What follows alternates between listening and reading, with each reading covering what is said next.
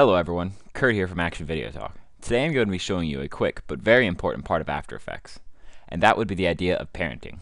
Parenting allows one layer to piggyback another layer and copy its properties while still maintaining the essence of the layer.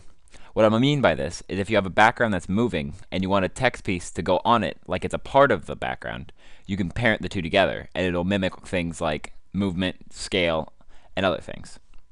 You can see this in my intro. During the intro, the whole composition shakes, but while it shakes, I wanted to add some more elements on top of that. So what I did was I created the shaking composition, then I added the elements I wanted, which were the texture around the edges, the vignette, and then an adjustment layer to give it a stylistic look. I then took all of these and I parented them to camera shake. There are two ways to do this.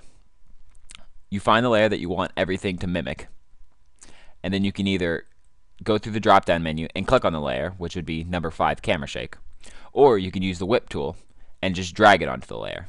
So for example, if I wanted number 4 to parent to 1, I could drag up there, or I could select it. But since I want it to 5, I can select back to 5.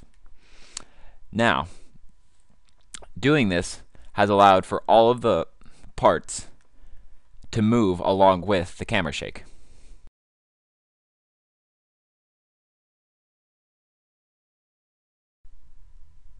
This is essential for giving the realistic look, because if the background was shaking and the textures weren't, it would be very obvious, and it can destroy the illusion.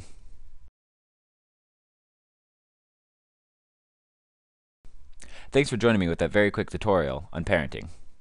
Remember to follow me on Action Video Talk on Twitter, and subscribe to see more After Effects and other Adobe related product tutorials. Thank you, until next time.